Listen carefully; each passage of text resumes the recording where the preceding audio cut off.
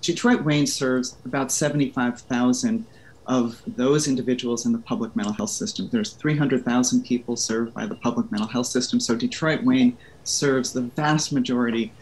They're the largest community mental health agency in our state, the largest PIHP, this intermediary organization in the state providing mental health services.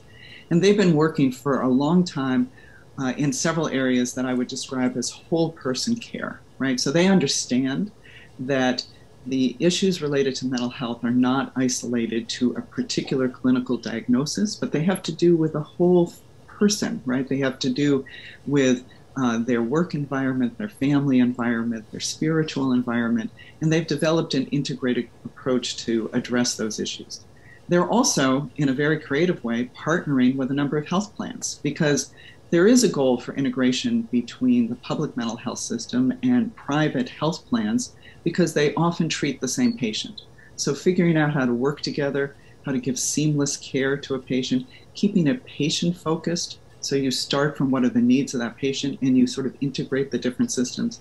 They're working on that as well. And then the last thing I would say, there's many things they're doing that are innovative, but one of the exciting things they're working on is working with the criminal justice system, right? Because we know there are a huge percentage of people in the criminal justice system who are there predominantly because of mental health issues.